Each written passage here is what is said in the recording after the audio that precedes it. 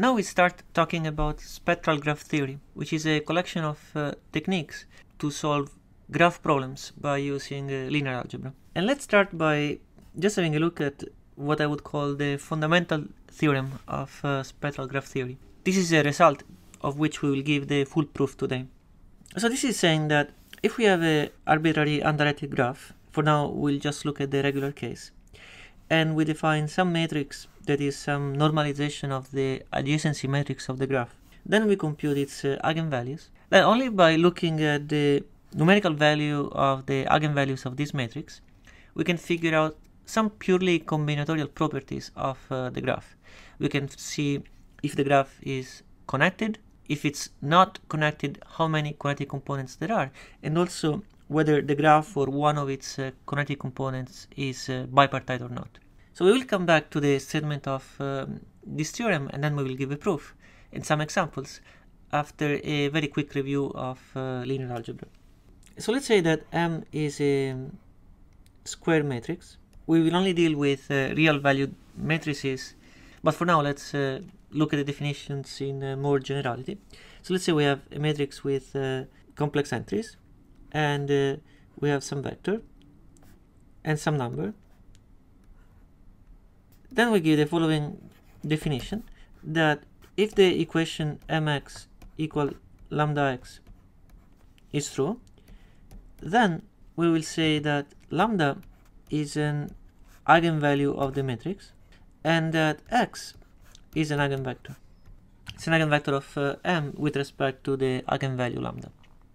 Now, just by looking at this definition, it might seem like a matrix might have 0 eigenvalues because maybe this equation is unsatisfiable, or an infinite number of eigenvalues because this equation is in some sense overdetermined. But neither of those cases ever holds, because we can see that the equation mx equals lambda x is equivalent to writing it as m minus lambda I times x equal to the all zero vector.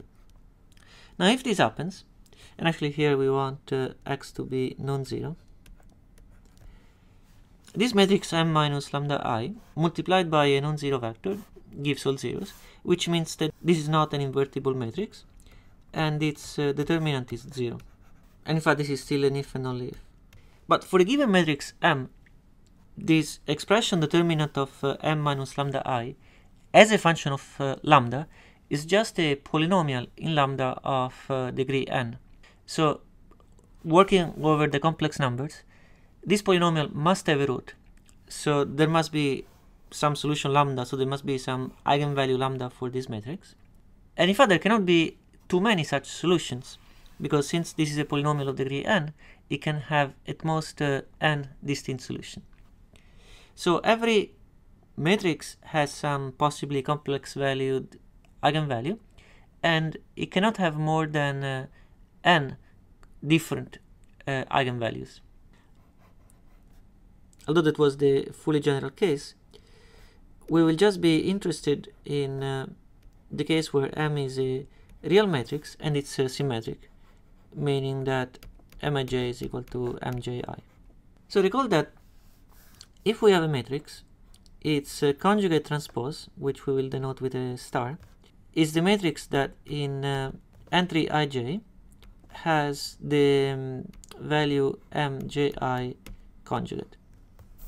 So it's the matrix that you obtain from M by conjugating every entry and then taking the transpose. But if M is real, taking the conjugate of its entries doesn't change them. And if it's symmetric, then taking the transpose also doesn't change it. So if a matrix is real valued and symmetric, its conjugate transpose and the matrix itself are the same. This property, that could be true also for some complex valued matrices, is called the property of M being Hermitian.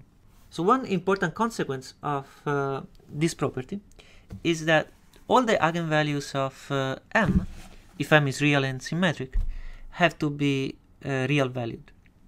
So let's see why.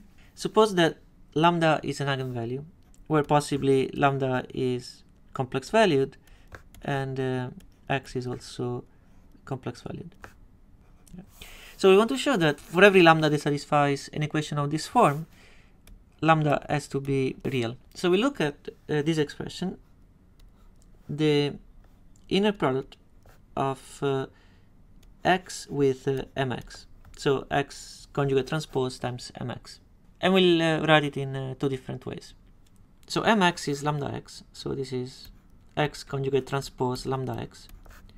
And so it's lambda times x conjugate transpose x, which is the norm squared of x.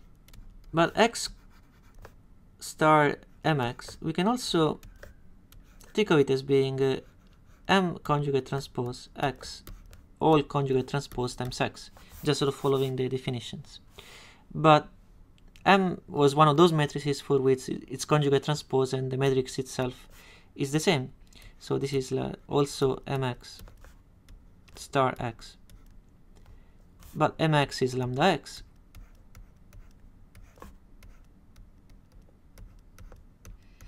And so this will be lambda conjugate x conjugate transpose x, which is norm of x squared.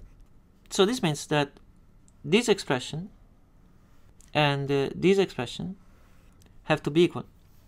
And since x is a non-zero vector, this means that lambda and lambda conjugate have to be equal. And so this means that lambda is a real number. So real symmetric matrices are such that all their eigenvalues are real numbers. So let's see one more property of real symmetric matrices. This is also true in general just for Hermitian matrices. So let's say that we have two different eigenvalues. There is an eigenvalue lambda with some eigenvector x and an eigenvalue lambda prime with eigenvector y. So then I want to argue that x and y must be orthogonal. And we will do that by writing x conjugate transpose my in two different ways. So one way will be to say, well, that's like x conjugate transpose times my, which is lambda prime y. And so this is lambda prime x star y, which is the inner product of x and y. The other way of writing this will be as mx star y. So this will be lambda x star y, which is lambda conjugate times the inner product of x and y. But we just proved that for real symmetric matrices, all the eigenvalues have to be real, so that's the same as lambda xy. Note in this argument we have used the property of m being real and symmetric twice, here to say that lambda has to be real, and here because we wrote x star times m as mx whole star, well, we would have had to write m star x star, and then we use the fact that m and m star are the same. Okay, so collecting those equations together, we have that lambda prime inner product xy is equal to lambda inner product xy, or that lambda prime minus lambda times the inner product of x and y is 0. Well, we know that this number is non-zero because we're looking at two different eigenvalues, and so this number has to be 0. So if you have two different eigenvalues, the corresponding eigenvectors have to be orthogonal. So let's discuss one more property of real symmetric matrices. This will all work out towards a characterization of the eigenvalues of real symmetric matrices that will help us prove that fundamental theorem of spectral graph theory. So suppose that I have some vectors x1 up to xk, which are all eigenvectors of some matrix M for some eigenvalues. And let's define V to be the orthogonal space to the span of those vectors. So all the y's such that y is orthogonal to x1 and it's also orthogonal to x2 and so on. So we want to prove, I'll write it as a claim, that for every element of V, my is also in V. So if I have some vector that is orthogonal to some eigenvectors, after multiplying m by this vector, I still get a vector that is orthogonal to all those eigenvectors. And to prove this, it's enough to prove that if I have a vector that is orthogonal to some eigenvector x, then my will still be orthogonal to that eigenvector x. Then we will apply this basic claim to each of the x1, x2 up to xk. So we want to prove that if x is an eigenvector and y is orthogonal to x, then my is also orthogonal to x. Well, let's look at the inner product of x with my. Well, this will be m star x all star times y, but if m is real and symmetric, m star and m are the same. So this will be whatever is the eigenvalue of x times x star. Lambda should be conjugated, but under those assumptions it's going to be real. So that's lambda times the inner product of x and y, which is going to be 0. But this was the inner product of x and my. And so we have derived that x and my are orthogonal, provided that x and y were orthogonal. So why is this useful? Well, now we can find a process to reconstruct all the eigenvalues and the eigenvectors of a matrix. The way we will describe it, it's non-constructive, although it can be turned into an algorithm. So let's say we start from a real symmetric matrix. Well, like every matrix, it must have some eigenvalue and some eigenvector. And because it's real and symmetric, the eigenvalue will be real. So there's going to be some vector x1 such that mx1 is equal to lambda x1. So x1 could be a vector with complex entries, but if m has real entries and lambda has real entries, and this equation is satisfied by x1, it will also be satisfied by the real part of x1. And so we may assume without loss of generality that x1 is real. So then let's consider the space of vectors that are orthogonal to x1.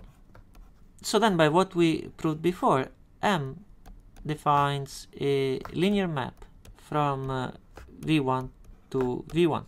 But after some change of basis, we can see M as actually from V1 and V1 as a n minus 1 by n minus 1 matrix. So this means that M must have an eigenvalue and an eigenvector also when we think of it just as a map from V1 to V1. So there must be some vector x2 in V1 such that n times x2 is actually some lambda 2 times x2. And so we found a vector orthogonal to x1 that is also an eigenvector. Now we can define a new space containing all vectors that are orthogonal to x1 and to x2, and see that for M this is again an invariant subspace. So M is also a map from V2 to V2. So we can find an eigenvector in V2, and then we can keep going. At every step we will reduce the dimensionality of the space, and then we will end up with a one-dimensional space. And M will have to be a map from this one-dimensional space in itself, which means that every vector in that space is also an eigenvector of M.